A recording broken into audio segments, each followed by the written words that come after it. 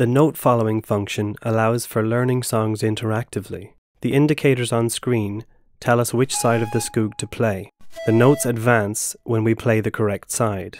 The Scores function can be displayed in full screen mode. You can zoom the note display to fill as much of the screen as possible.